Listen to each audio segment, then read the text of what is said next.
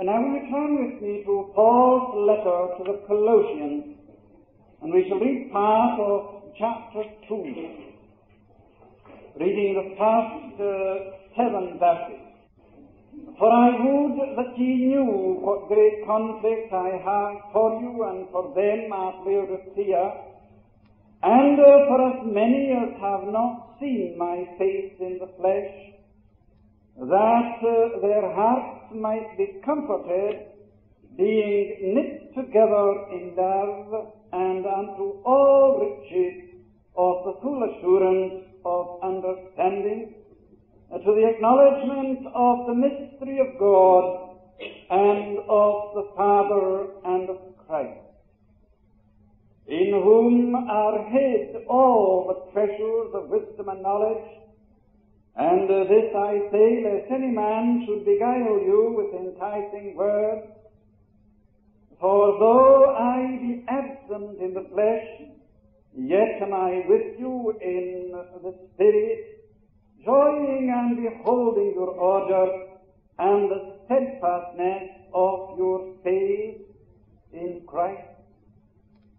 As ye have therefore received Christ Jesus the Lord, so walk ye in him, rooted and built up in him, and established in the faith as ye have been taught, abounding therein with thanksgiving. I would direct your attention especially to the words of verse 6. As ye have therefore received Christ Jesus the Lord, so walk ye in him, rooted and grounded. The burden that is on my heart this evening is that of a message on the reality of the divine in Christian experience. The reality of the divine in Christian experience. God real in the midst of human personality. So our thought will center round the word in him. And we shall consider what it really means to be in Christ. These are days when we move in the midst of much that is shallow and unreal. We shall endeavor to show this evening, if God may help us, what it really means to be a Christian. Is a Christian just a man who makes a decision and endeavors as best he can to live up to it? Or is a Christian a supernatural being who has had a supernatural experience and is so supernaturally altered that godliness will characterize every part of his being, body, soul, and spirit, the moment he is born again? That's the Christian experience that many of us believing a New Testament Christian experience. Now, those of you who are familiar with this part of New Testament story will remember that the apostle had a great and a holy concern for the young converts of the church at Colossae. You will also remember that the believers there had their lot cast in a city that was wholly given over to idolatry. Indeed, all that is depressing to a life lived where the streams of vital Christianity runs low was involved in their being there. But we discover that in the midst of such trying circumstances, at this particular time there could be found within this city saints and faithful brethren. One naturally asks, what was the secret of their faithfulness? How could they, with honesty and sincerity, be regarded as the saints of God? Now it seems to me that we have the answer in the words in Christ. East Colossae was the sphere of their trial and the field of their testing. Christ was the sphere of their resolve, and in Him they were more than conquerors.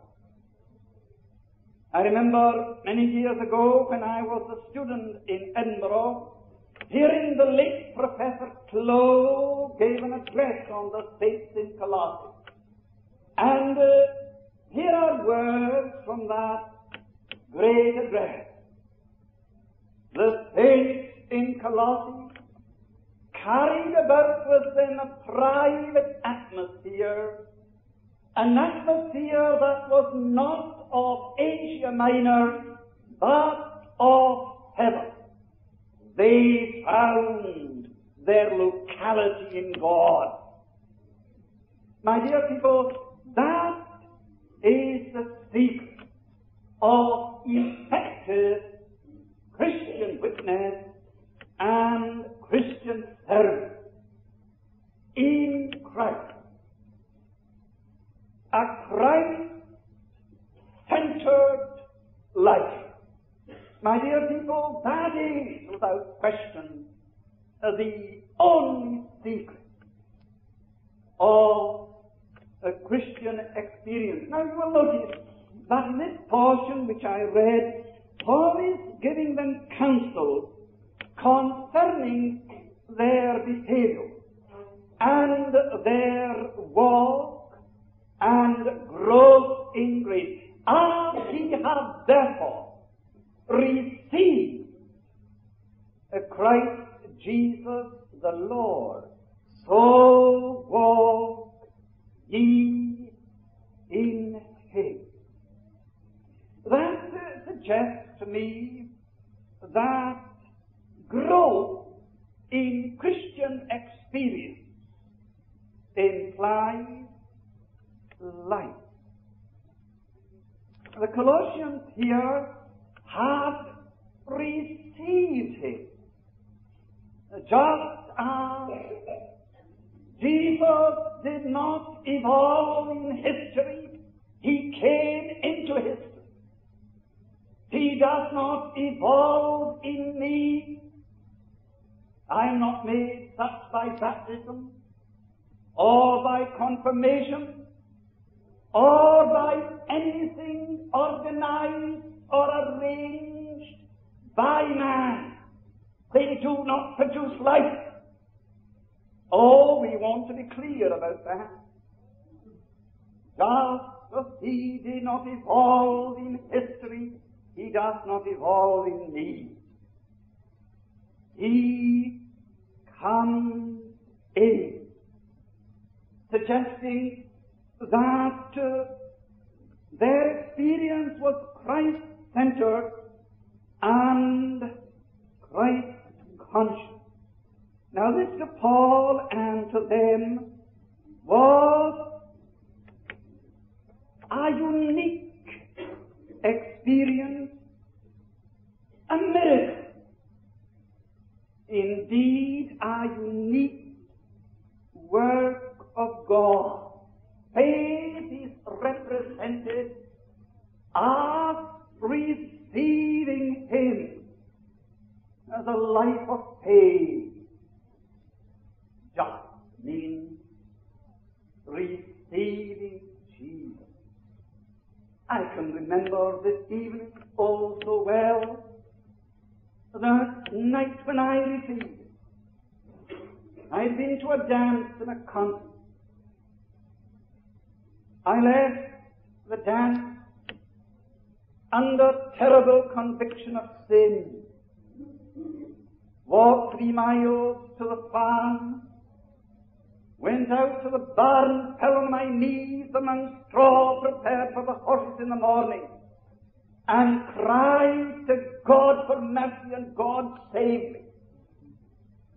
God came into my life. It was a miraculous experience. It was a supernatural experience. I could only explain it on the basis of miracles. And of course, a Christian is a supernatural being. If he is born again, he has had an experience that can only be explained on the basis of miracles. Oh, if that truth were proclaimed in these days of shallow thinking, days when evangelism is producing too often harvests of infidels, we want to proclaim that a Christian is a person possessed by the light of God. I'm sure Oswald Chambers is right in stating that Christian experience just means this: God the Holy Ghost bringing the personality of God to be so incorporated in my personality that I suddenly discover that a power has taken possession that was never there before. Of course, it just means, it implies a sense of realization. Jesus asked a man. If you buy that little book, you will find a testimony in it by a Mistress Hay. She's the wife of Dr. Hay. Both of them were converted in the revival. Both of them are laboring now in Thailand under the auspices of the China Inland Mission Fellowship. I can well remember the night that Faye MacLeod, that was her name, then came to know the Savior. She was asked 3 or 4 years after that, after graduating in Glasgow University with honours, she was asked to address the General Assembly, perhaps 700 or 800 ministers. And in course of her address, speaking of the reality of God, she said this: that night something came to me that could not be explained on the basis of the human. My dear people, have you got that? Have you something tonight that cannot be explained on the basis of the human? Miracle, supernatural, God. Oh, it implies a sense of realization. I have found him. I have found him. Oh, that is language that takes you beyond mere decision or human resolution. I have found him whom my soul loves. Oh, how few there are today who in the hour of decision become conscious of a new and overpowering reality, this sense of Jesus, this consciousness of God. I'm not sure whether you have heard anything about the movement among young people on the island of Lewis again. I had a letter from a minister just a few days ago telling me of the numbers that went forward for the first time to the communion, and most of them young people. Some time ago, during an address given by Miss Morrison that you had here some time ago, God the Holy Ghost moved into the midst of the convention in the town. And within a matter of minutes, at least 7 young people were crying to God for mercy. The meeting continued till 11:30. By that time, this gracious consciousness of God gripped the souls of those young people. And after the meeting, they went out to the streets of the town to try and win other young people to Christ. And what was their battle cry? What was the truth that they proclaimed to young people whom they met on the street? Oh, Jesus is real. Jesus is real. And then you must flee from the rock that comes to find it. And as a result of that witness, on the streets of Stornoway, a movement began that is now moving in ever so many parishes. Now, I spoke to a minister at the General Assembly in Edinburgh, and I asked him, now, what is the secret of? You haven't had any special meetings, any special efforts in your parish, yet young people are being saved in their scores. And that was the case. He told me that, saved in their scores. You know what he said? It all sprang from the reality of the Lord Jesus in the lives of young people who found Christ during the revival. My dear people, have you got that? It sprang from the reality of Jesus in the lives of young people who found Jesus during the revival. The Holy Spirit had entered, and they were born of God. Oh, tell me, is that your experience? Is that your experience?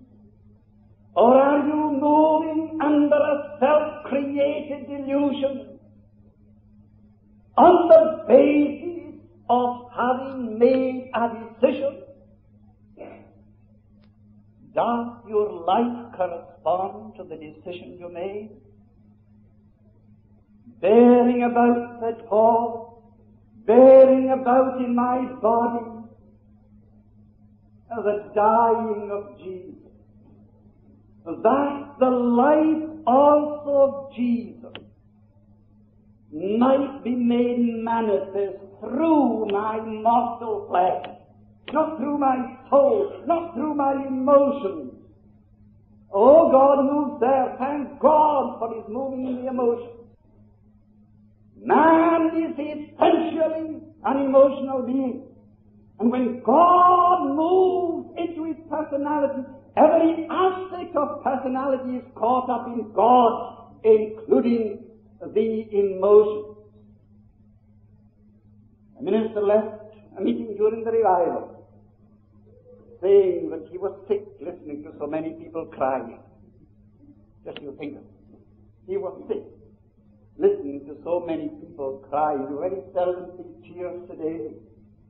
Men, women under deep conviction of sin cry to God for mercy. The emotions move.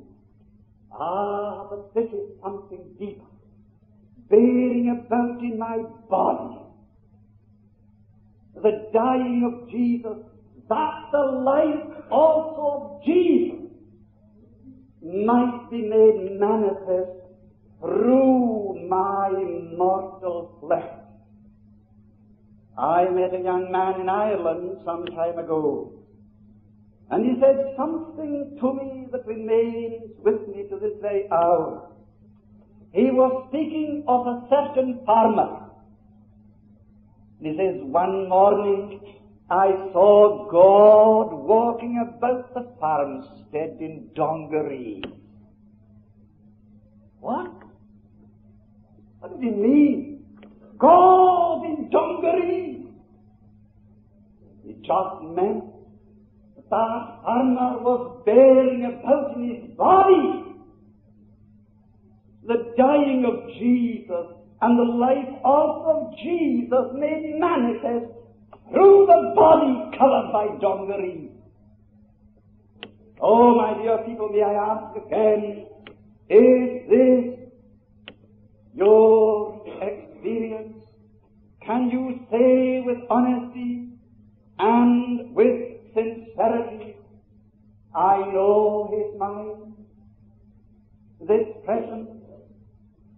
I've said repeatedly to the students yonder in the college that this realization of Jesus, this consciousness of God in my personality, this nearness of the Savior, is as great a verity as any other fact of human conscience. And I would say against it, on its subjective side, the waves of modern thought beating me. I know His mind. Once I was blind, now I see. Once I was dead, now I'm alive. And I know it. Oh, tell me, brother, tell me, sister, is that your experience of Jesus? We need to proclaim this truth today when we are being offered a Christianity that is easy as an accommodation to an age that is unwilling to face the implications of Calvary and listen to the voice of the Master that cries, if any man will come after me, let him deny himself, take up his cross, and follow me. I heard a young man give his testimony some time ago. I was addressing a conference of young people in a certain conference center here in England. Now I was startled by what he said. He said, I have discovered since my decision that the Christian way of life can best be explained as a song mingled with happy laughter in some country glade with the birds singing around. I listened to it and felt a shiver going through my whole being. The element of battle, of fight, of separation, of self-denial was eliminated. A song mingled with the sound of happy laughter. Thank God there's happy laughter in Christian experience. Thank God there's a song. David could cry, he put a new song in my mouth. Of course, the Christian is happy. But right at the center of his soul, at the center of his life, there's a battle. I have fought a good fight. I have finished my course. I've kept the faith. The enemy is there to be met, to be defeated. It's a battle. It means separation. It means self-denial. Let him that thinketh he standeth take heed lest he fall. It's not the song of happy laughter that keeps me there, but the saving grace of God, the dynamic of divinity at the very center of my life, Jesus expressing himself as the mighty conqueror. Oh, my dear people, is this your experience? Are you absolutely certain that you're born again? Oh, the number of people. I was in an Anglican church some time ago. Thank God for men who know the Savior in that church. Perhaps today, the most evangelical church in England. I may be wrong, but I don't think I'm far wrong. But I was in one such church, and one evening, God moved in a very remarkable way. I made no appeal. I felt that we had gone beyond making an appeal. Something had happened in the church that really suggested no need of an appeal. But the rector, who was chairing the meeting, gave out a hymn. It's a hymn that I had in my mind for the closing moments of this meeting. Out of my bondage, sorrow and night, Jesus I come, Jesus I come. And he paused there and said this, I wonder who is coming. The pause continued. And then a lady rose from the middle of the church. She was the matron in a local hospital.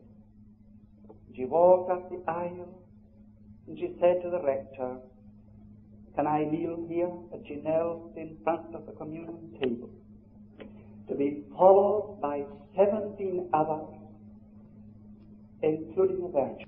And I can still see that dear man coming up to the rector and saying, I've been a virgin for 11 years.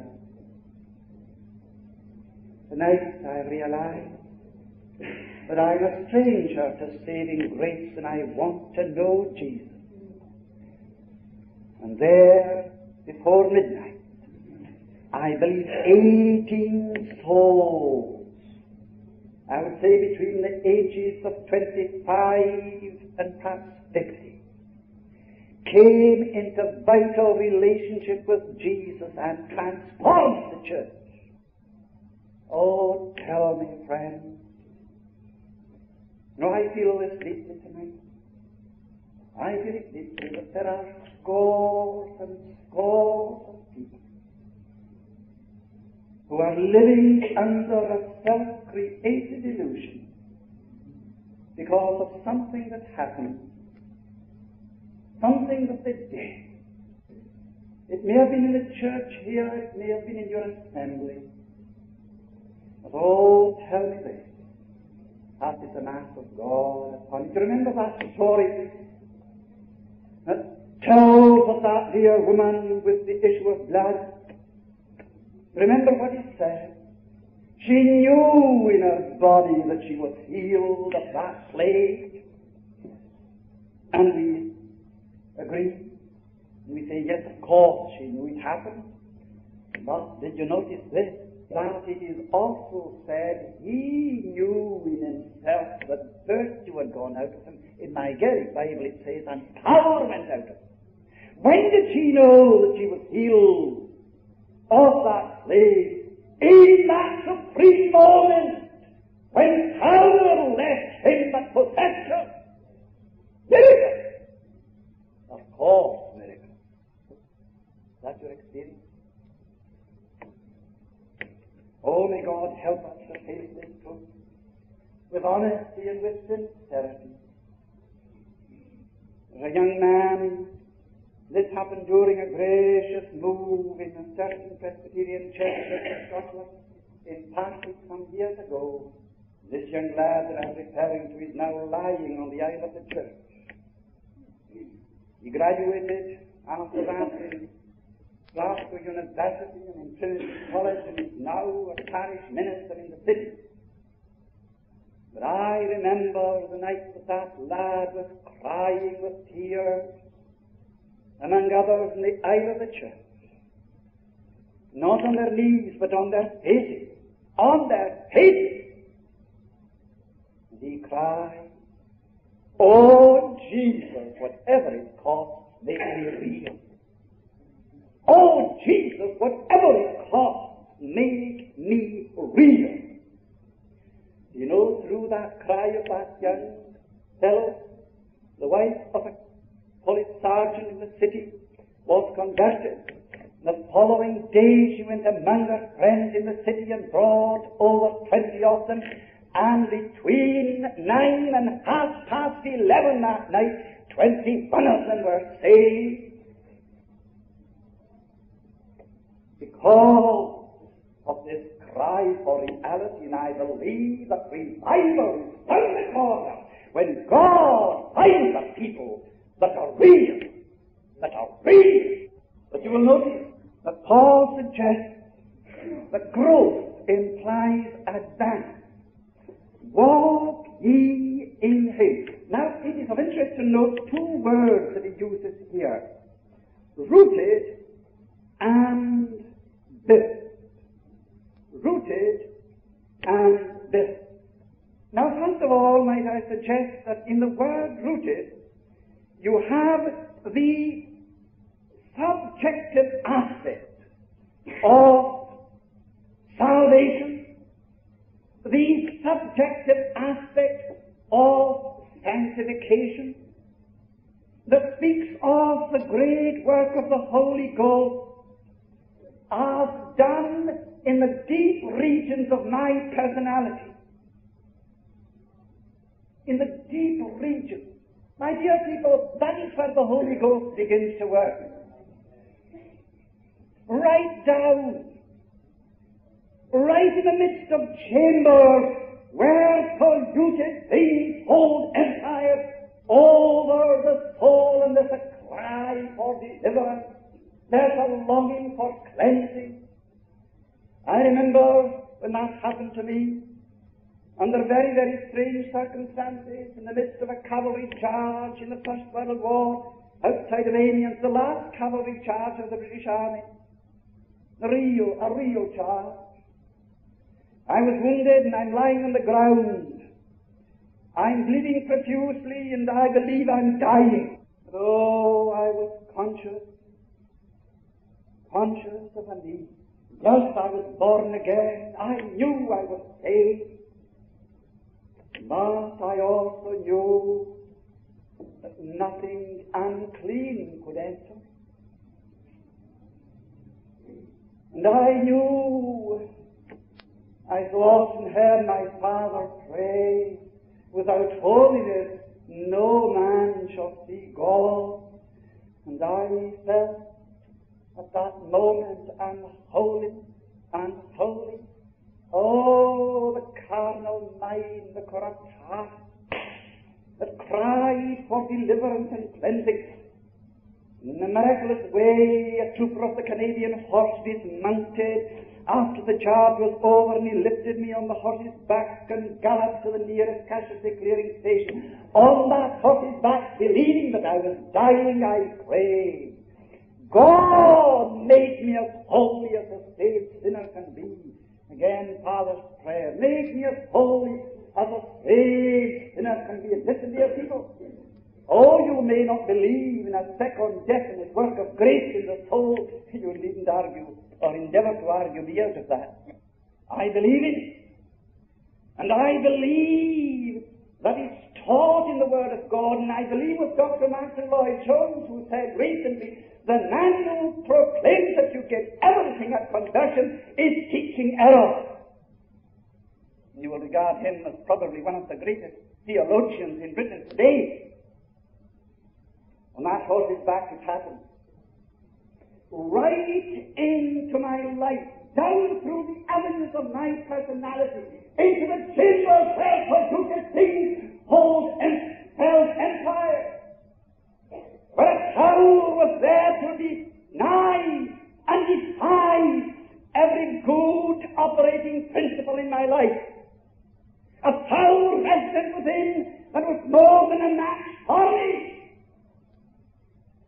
God swept in and brought deliverance and cleansing, and a power in the Holy Ghost that I'd never known before. Do you know that evening in the casualty clearing station, I tasted for the first time the movings of revival, and within an hour 7 Canadians were soundly born again, and yet they didn't understand a single word that I said, because I was praising God in Gaelic, and not one of them knew the language. Oh, my dear people, this is God, the miracle-working God. Three of them are Presbyterian ministers in Canada today. The subjective aspect of the whole thing. And in this connection, we discover what it means to move into the ultimate reality of God in His sanctifying operation. What is it? Well, you have it in verse 10. To be complete in Him.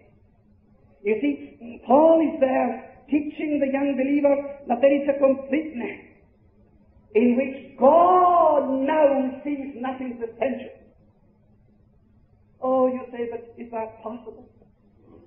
My dear friend, do you read the New Testament? Do you read the Old Testament? A new heart also will I give, and a new spirit will I put within you.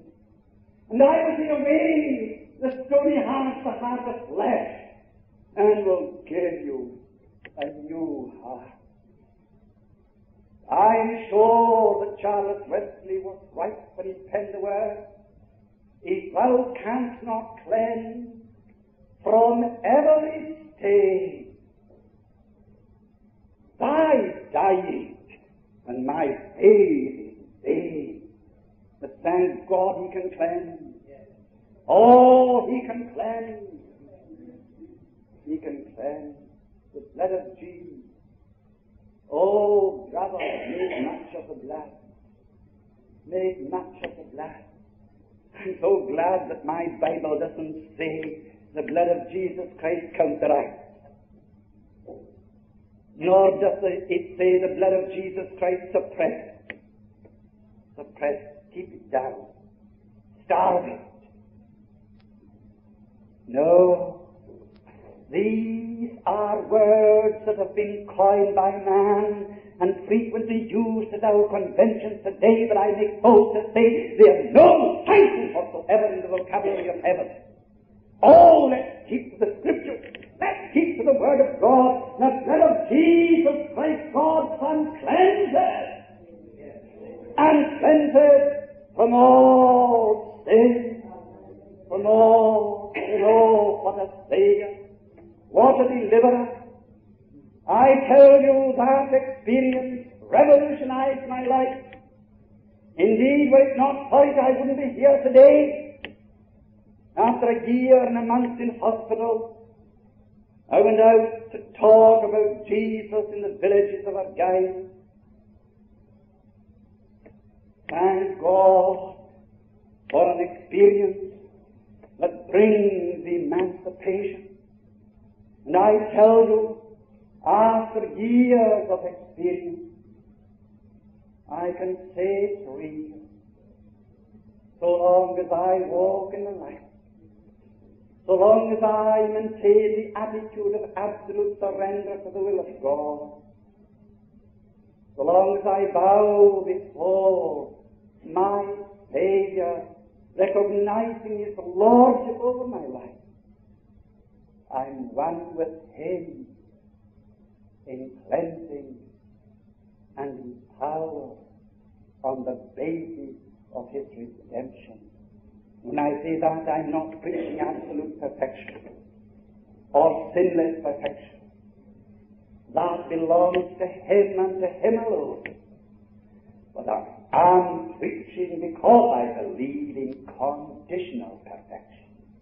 Listen. Conditional perfection. If we walk in the light, it happens. Because the blood of Jesus Christ cleanses and cleanses from all sin. I love to talk about Barnabas. You know what he said about Barnabas? It says of him that he was full of faith and full of the Holy Ghost. What a man. What a personality. If he was full of faith and full of the Holy Ghost, he couldn't be filled with anything else, and he couldn't have a cause. Because when God says full, every avenue in his personality personality is possessed by God, and God says he's full. That's holiness. That's sanctification. That's power. Jesus walking freely. But there's another thought here. Built up in him.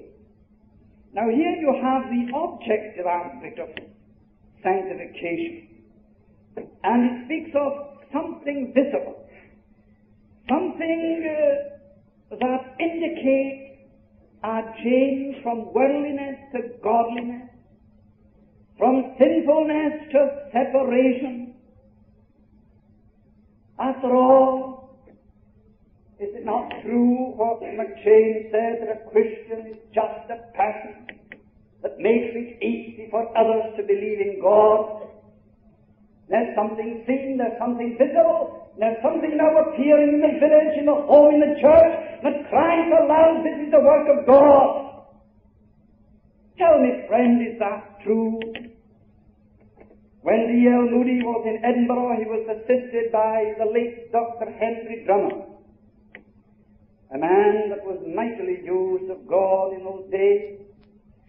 And Dr. Henry Drummond, addressing students in Edinburgh University, said this: "This is the stupendous victory and mystery of regeneration, that mortal man should suggest to the world God." Have you got that? That mortal man should suggest to the world God.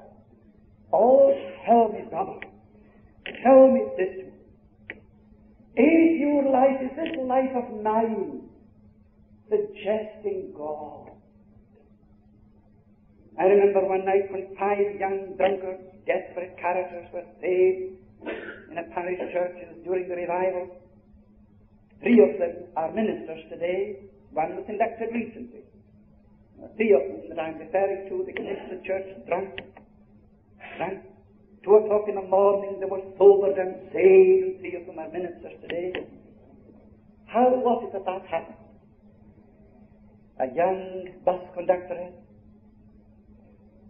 on the bus saw the state that they were in, knew that she was a companion with them in the ways of sin, a fortnight previous, but now saved by the grace of God. She pities them, and addressing one of the young men said this: "I'm sorry to see you in such a state." And that young man will tell you today that it was something that he saw in the face of that young girl that cried aloud, "This is the work of God," that moved him to say to the other 4, "We'll forget about the bar and we'll go to the church." And they went to the church, and the 5 of them were saved, 3 of the ministers. The secret and mystery of regeneration, that mortal man should suggest to the world God. Oh, that is just this one word in closing. The condition on which this life is made possible. Christ Jesus the Lord.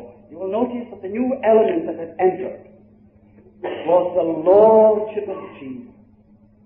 King of my life, I crown thee now. Oh, you say, but that's the truth that you preach at your Bangor convention. And at their conferences for the deepening of spiritual life, the Lordship of Christ. That's the truth that they proclaim at Keswick. Yes? But do you believe that any soul can be born again that is not prepared to recognize the Lordship of Christ? I don't believe, and I say this on the basis of the Word of God, I don't believe that one single soul can be saved until he's prepared to recognize the Lordship of life of Christ over his life. That means self-denial. It means following Christ. It means obeying Christ. It means separating from the world and turning to Jesus with full purpose of heart to serve Him. Do you mean to tell me that a person can be saved who is not prepared to do that? No more than the devil. Oh, he can make a decision. He can have his emotions stirred. He can sing choruses. He can join this group and that other group, but he's a child of the devil unless he's born again of the Spirit of God. The devil gets him there, he'll make a Sunday school teacher of. Of course he will. Oh, he's a master at it. He'll even make a minister of it, so long as he can keep him from having a supernatural experience of the new birth. Oh, my dear people, Paul said, as ye have therefore received Christ Jesus the Lord, so walk ye in Him, recognizing His Lordship over your life. His Lordship over your life. I was listening to an outstanding missionary, one of the men who escaped death in Congo. He was shot, fell as though dead. His companion standing beside him got the bullet through his heart, dead. We were listening to this man in Edinburgh, a missionary in the West, and I was stirred and moved to the depth of my heart when he told us that since that awful massacre in Congo, we have only had 2 missionaries offering for service, and 2 of them were women.